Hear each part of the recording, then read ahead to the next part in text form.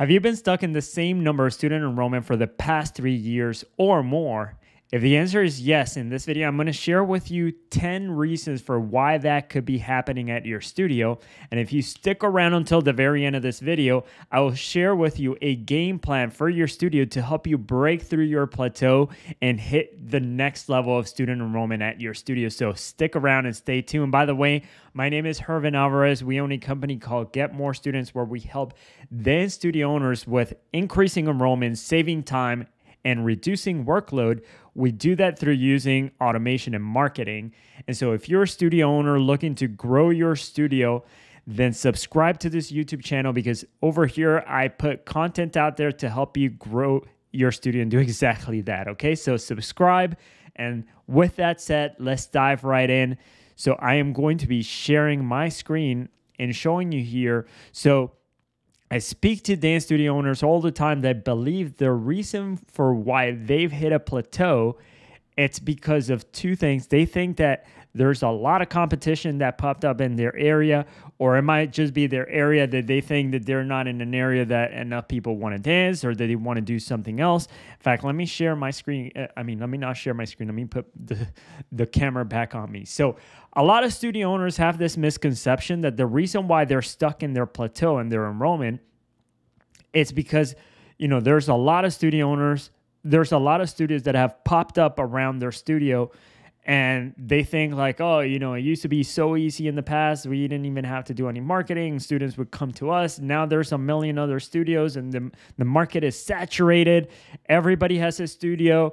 And so that's it. It's impossible to keep growing. Or in my area, now there's a million activities that kids want to do. Now there's hockey, now there's soccer, now there's gymnastics, now there's cheerleading. That cheerleading that people want to go to, now people don't want to dance, they want to do cheer. All of these things that you tell yourself as to why the reason for why you're advertising, for why you're not growing your dance studio, and why you're stuck why you have a plateau in your enrollment numbers. And so here are 10 reasons why this could be happening. So this is not a valid one. I never accept this one as the reason for why. I have a studio owner. In fact, if you go on our website, getmorestudents.com, and you go to our success stories, you could see studios here in all sorts of different areas. This studio owner specifically, in their area where she's in Northridge, California, around her studio, there is 50 other dance studios, 50 in a 5-mile radius. And so the market there is saturated. And even then, she was able to grow 500 students in 5 months, even though her market was completely saturated. Now, I say this, I bring that up because I want you to open up your mind to the possibility that it might not necessarily be the competition for the reason why your studio is why you're not generating more students, why you're not increasing your enrollment numbers. I guarantee you it has very little, unless you're in a tiny town of like 300 people, then maybe it has something to do with your area. But if you're in a normal size city, even if you're in a tiny town, again, I'll share with you this studio owner right here is in New Hampton, Iowa. Their town is 3,000 people. So if you're in a town of 3,000 people, that's not a major city.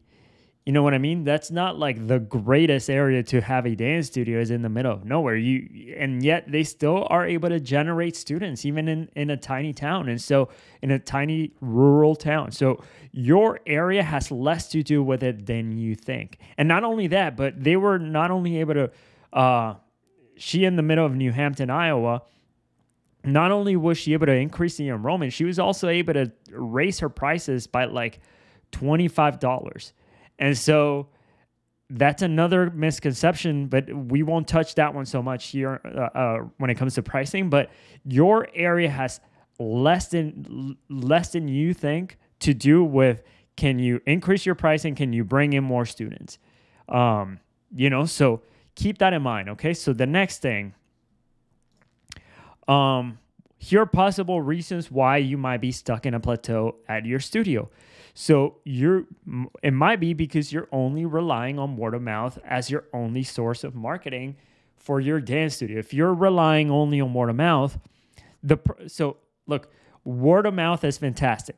I think word of mouth is great. I think it's the best form of marketing. Now, the problem is that you don't have control over your word of mouth. You can incentivize people. You could have your bring a bestie week. You could do something like that, or you could do like,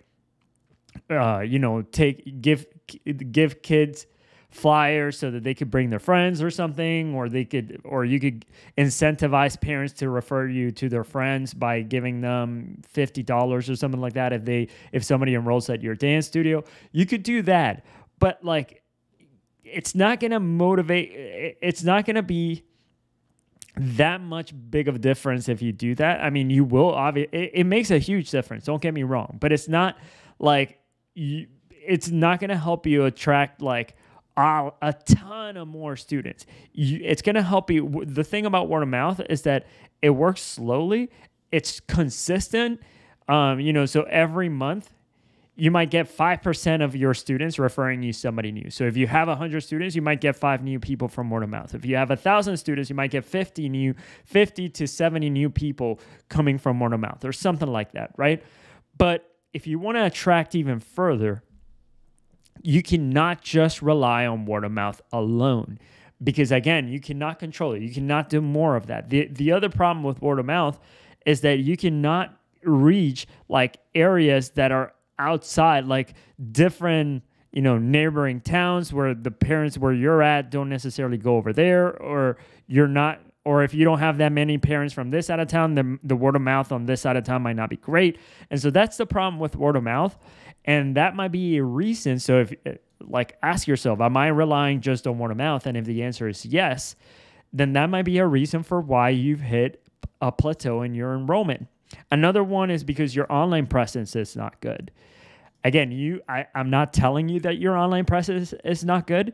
You got to ask yourself, is my online presence good? Like when people type in dance classes for kids near me, is my studio showing up at the top?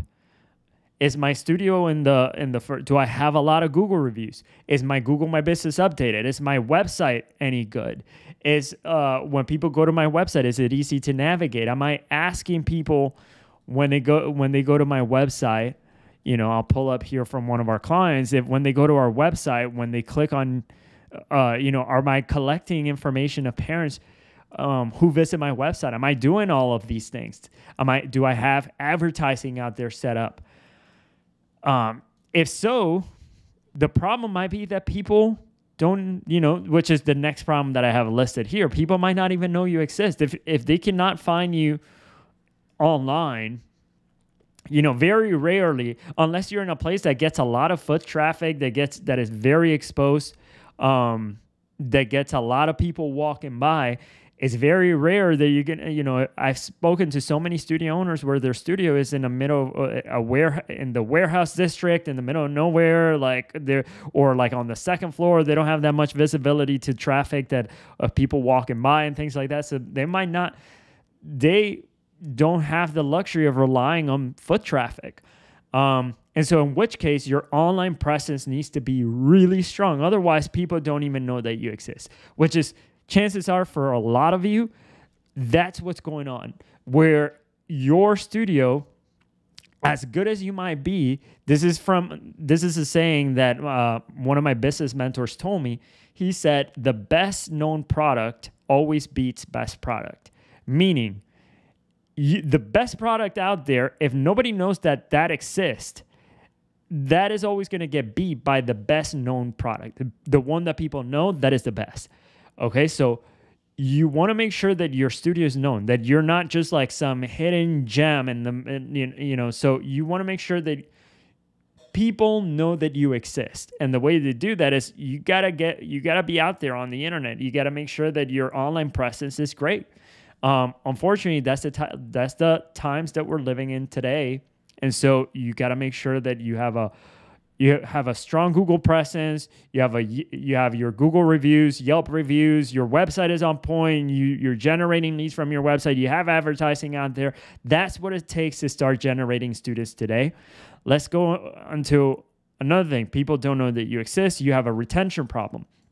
So it might be that you're generating a lot of students. You're enrolling students every single month, but they might be dropping off because your focus is not on retaining students. You might be too focused on generating new students and not paying any attention to the students that you've already got. It might be a quality issue in your classes that you might have to look into. It might be the teachers are not good at retaining students. It might not be like incentivizing kids or motivating kids to stay with them long term. This is something that you will have to look at, but if you're bringing in 10 new students each month and every month you're losing 10 new students, you're going to be stuck at a plateau, right?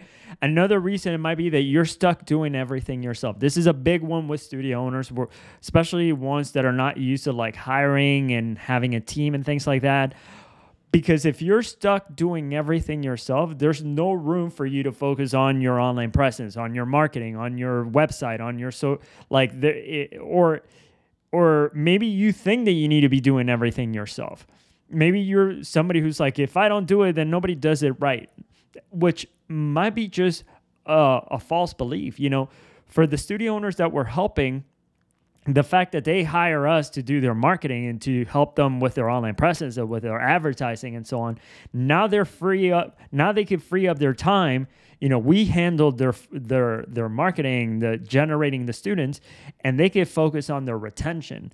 You know what I mean? So now they're generating new students and now they can focus on retention, but you can't do that if you're stuck like dealing with the parents, teaching the classes, choreographing, buying the costumes, and doing everything that it takes to run a dance studio.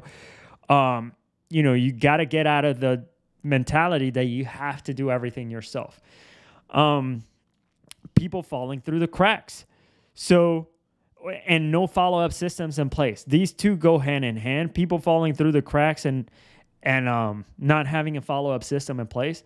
So often I ask studio owners, like, you know, what is the process for people to inquire about your dance classes? And they're like, oh, you know, they call, they email, they write me on Facebook, they write me on Instagram, they fill out the form on my website. And I'm like, okay, who follows up with them?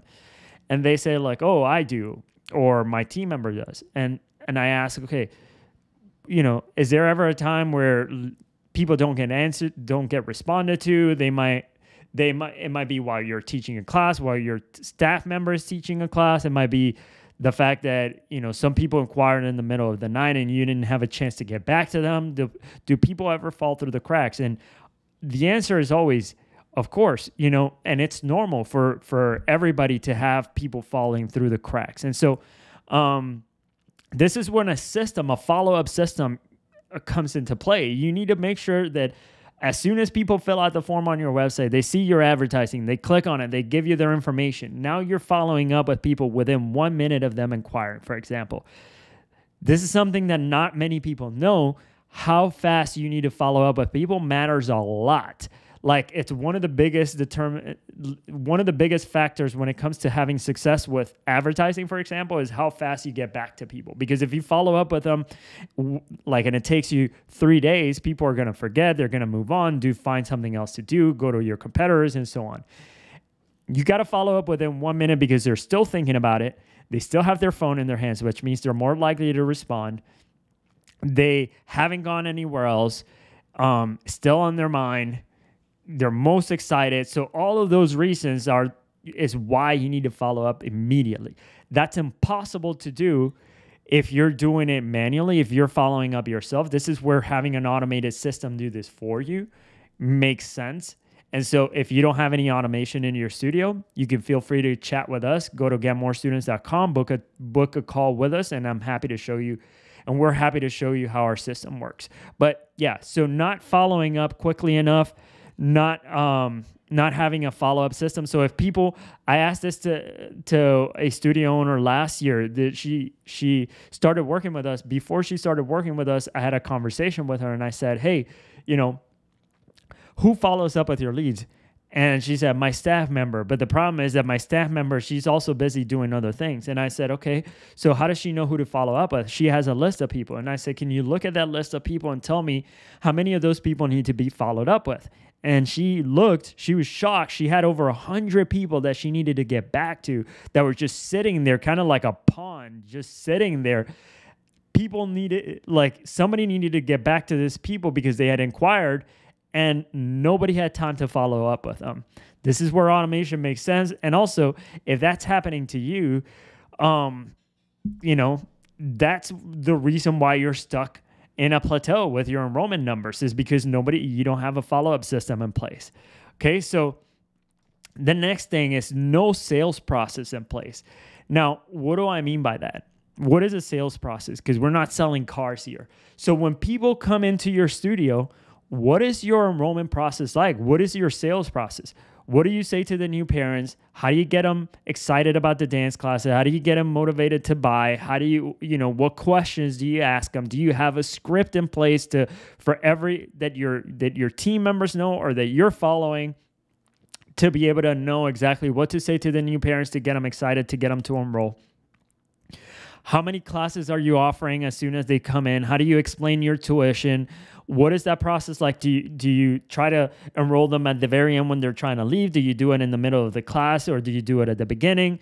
Do you have an enrollment process in place? Because chances are that if you don't have one, or if you're only relying on one staff member, or you're doing the enrollment yourself, then number one, you're always going to be stuck in that position. You're never going to be able to delegate it if it's you doing all the enrollment. And if you have a staff member and you're just relying on how good they are in enrolling them, and there's no process in place, then you got to ask yourself the question, what happens if that person leaves? If that person decides one day they no longer want to work with you and they want to open up their own studio, or they want to do something else, then you're pretty much, you're toast. I mean, you're going to have to find somebody new. You're going to scramble. Your enrollment is going to take an even bigger dip. And so you need to make sure that you have a systemized enrollment process in place, so that when people come in, you know exactly what to say to them, what your staff members, how they're going to greet them, what they're going to say, how they're going to help them, how they're going to present the classes, how they're going to present the tuition, how they're going to try to tell them about which classes they should take, which questions to ask, and so on. And so you got to have a script in place for you to be able to do that. Okay, so let's see what else. So the prices are too cheap. This one is, again, a big one that not many people consider as to why their enrollment has plateaued. And so if your prices are too cheap, if you're charging anywhere less than, let me just throw a number out there. This is very arbitrary. So, if you don't agree with this, it's fine. If you're charging less than like $50, $55, $60 per class per week for the tuition, then you're not charging nearly enough. Because what happens is if you're only charging, $20, $40 or something like that for classes or less, and I mean per month, then you're not going to ever be able to afford to either pay people, hire a team, set up advertising. You're not going to be able to afford to do, you're going to be stuck doing everything yourself, because at that price point, you're not going to have enough margins, enough money to be able to hire, to bring in good people, to hire good instructors, to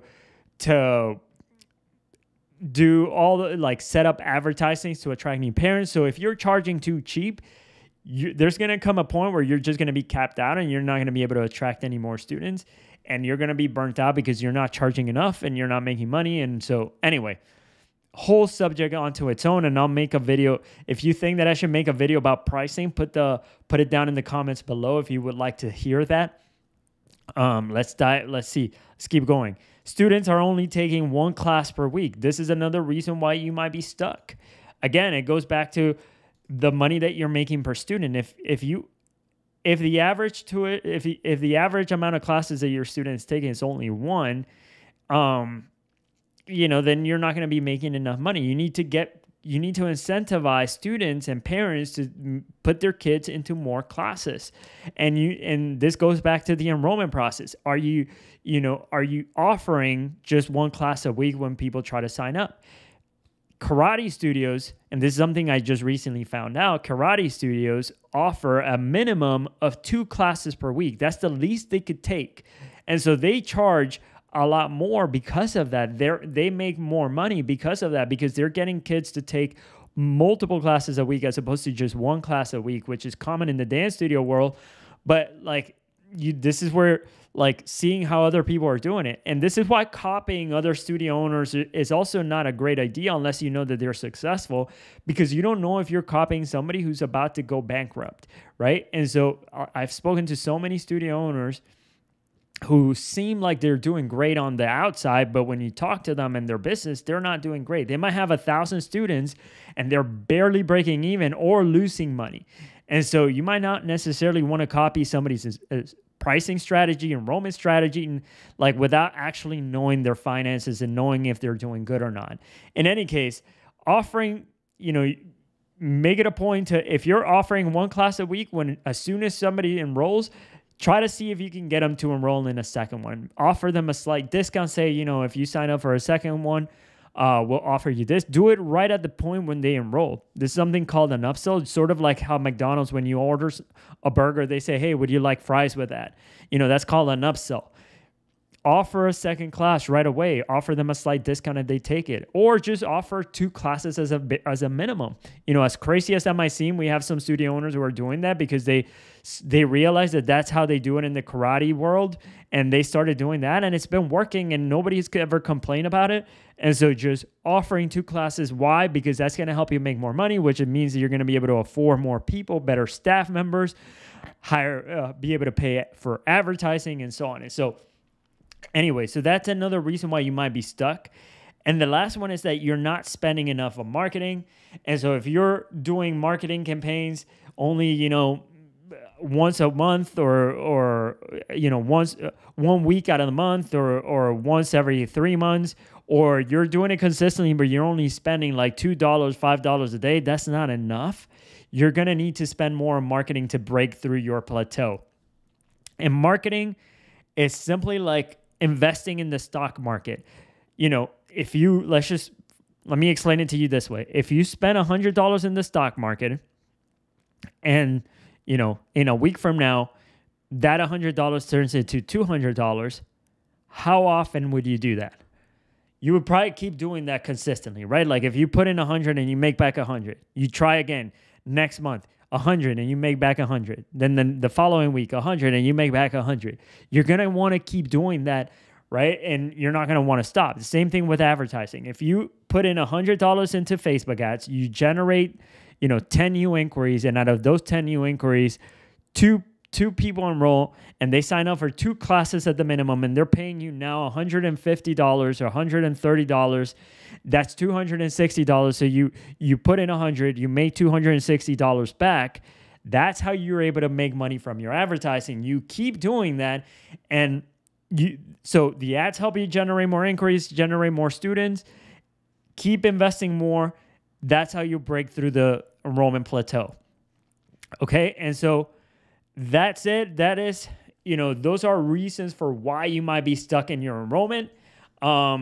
Here's a game plan as a bonus for watching all the very end until the very end. Thank you guys, by the way. I appreciate your time.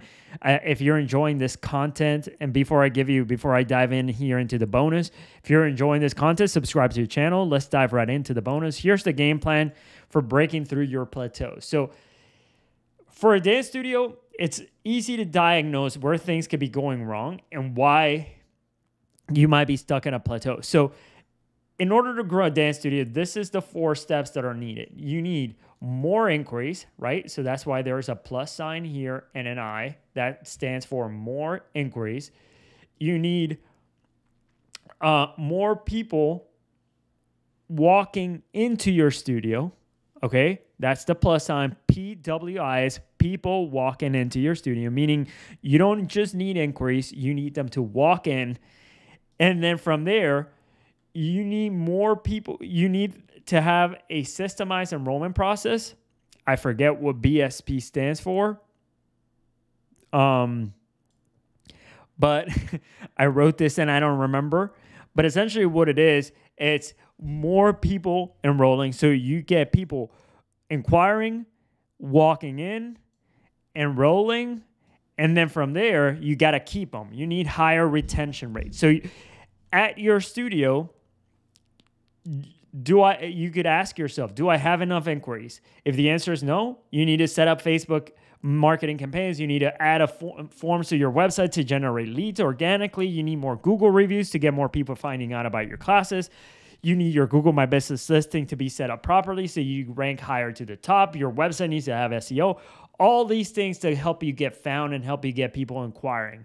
Again, if you're interested in doing this, talk to us. We could give you a game plan how we can help you do this. People walking in. This is an enrollment you need to have a follow-up process. You need to have a follow-up process to help you follow up with the leads as soon as they inquire, getting them through the doors, sending them reminders before their trial classes, getting them to show up, follow-up if they stop responding to you, preventing them from ghosting. Okay, so a systemized follow-up process is what you need here in this step. If you don't have one, there you go. That's another reason why you might be experiencing a plateau.